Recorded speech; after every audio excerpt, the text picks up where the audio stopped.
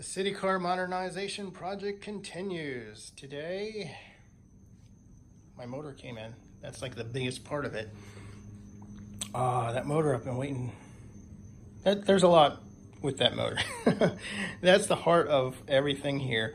The motor's supposed to be faster by 1,000 RPM, so I'm going from 4,000 up to 5,000.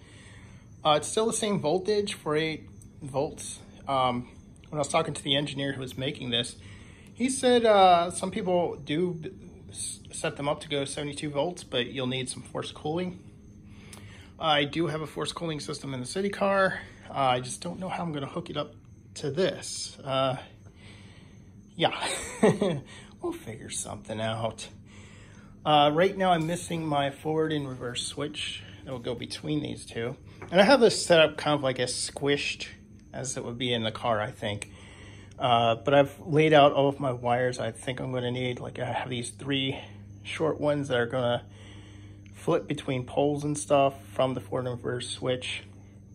And you have the motor controller, which sends a pulse.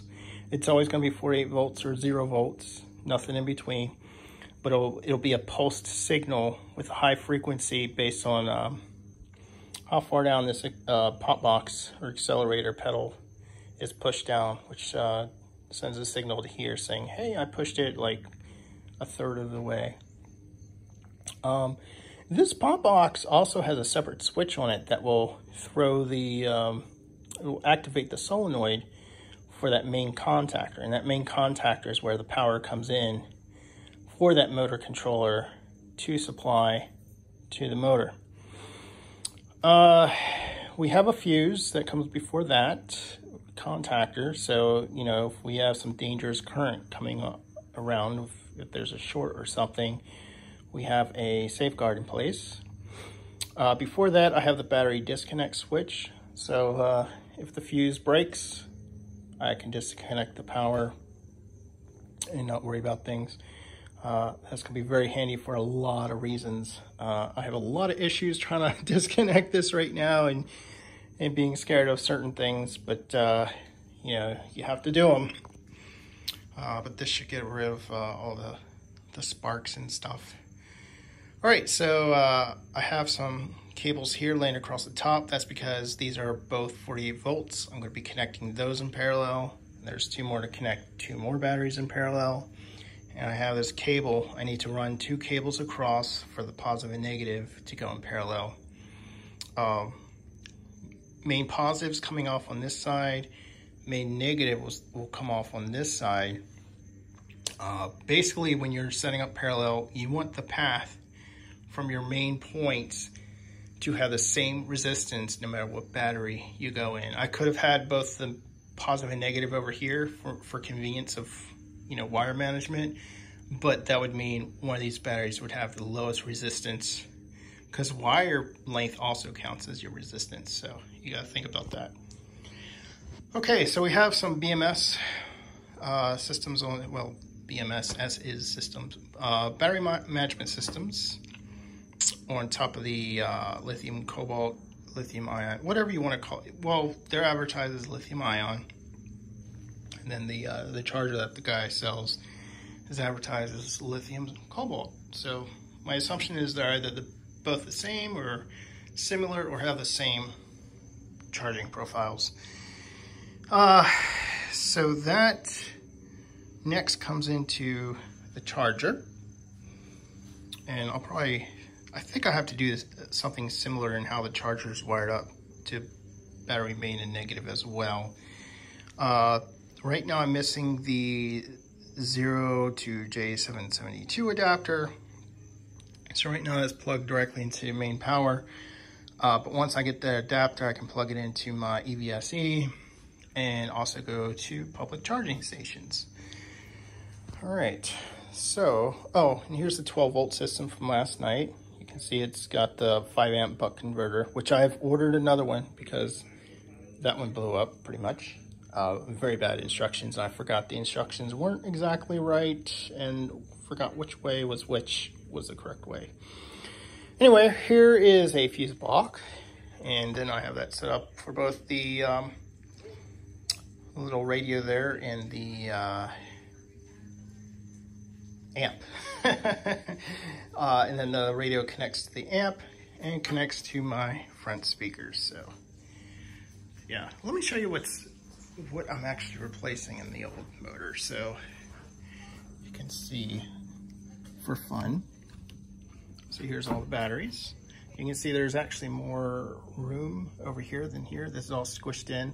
So I'm gonna have more room to put more stuff in there. You can see this vent coming out.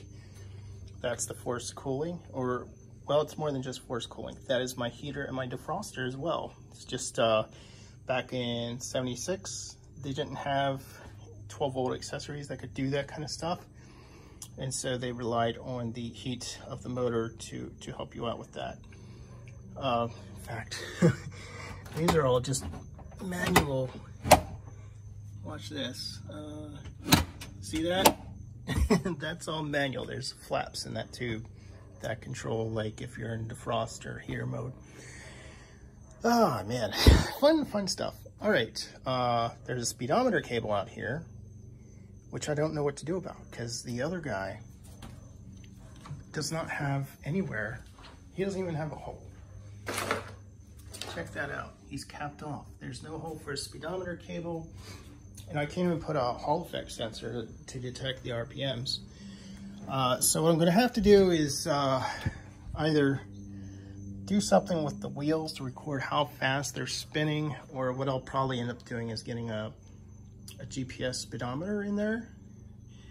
And I guess that'll be more accurate, because this thing's off by like 3 miles right now. It was off by 4 miles, but I inflated my tires to the correct pressure, and that fixed it a little bit. The charger's up in the front there, which I gotta pull out. That isn't working exactly right. I'm gonna have to pull out the accessory battery, just because I now have 12 volts running all the time. So all this comes out. I'm gonna use these batteries for a solar charge controller. So, or I'm gonna have a solar EVSE right outside the house. So these will actually be charged up and waiting for me while I go gallivanting in the vehicle and come back and charge by the sun, just because I can. These are the motor controller. Actually, it's more than just that. So the main contactor switch that was sitting on top of that blue thing, there's that solenoid that makes the switch go. Then there's that flat blade fuses. This is the fuse in this car right now. Or is it this one? I think that's the fuse. Yeah, because that's got to be the fuse. This is the voltage regulator. This says either send in 24 volts or 48 volts. Pretty much it changes how these are wired up in series or in parallel with 24 volts. This is your forward and reverse controller. You can see that little crisscross pattern there. And I'm not sure where, it might be part of this, but there's something that actually controls that first gear. When that first gear comes into play, see that coil right back there? When it's in 24 volts, a good portion of that voltage is burned off and that resistor is heat. So that's one thing I don't want to do, is be wasting energy just to go slow. Right now I have all of my chargers set up. So these are lead acid battery chargers for 12 volts each. Because I do have that accessory battery in the front there, so I do need a 5th one. Right now I'm just plugged into the house, but I do have this step down transformer. So I can go down to 120 volts, which then I just connect my power strip into that, because all these, there's our power strip for all the charge controllers. The special thing about this is, there we go, we've got a public access point charge thing. So that's that J1772.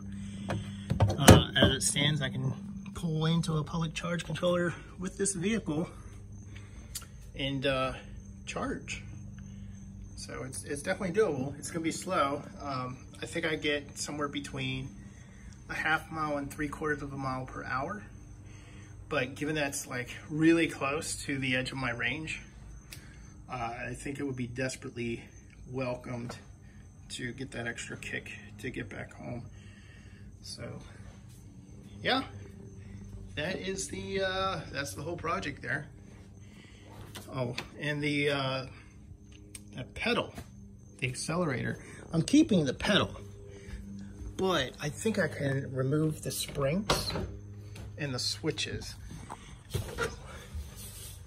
So you can see right now, I'm not sure if you can see there. Can't really see it, but there's actually 3 switches. Yeah, you can't see that. But there's these 3 switches that go on and off that control those contactors at the back. So those are going to be swapped out. And the pop box has quite a bit of tension on it, so I don't need the springs in the car anymore for the throttle. Now this does have a user mode.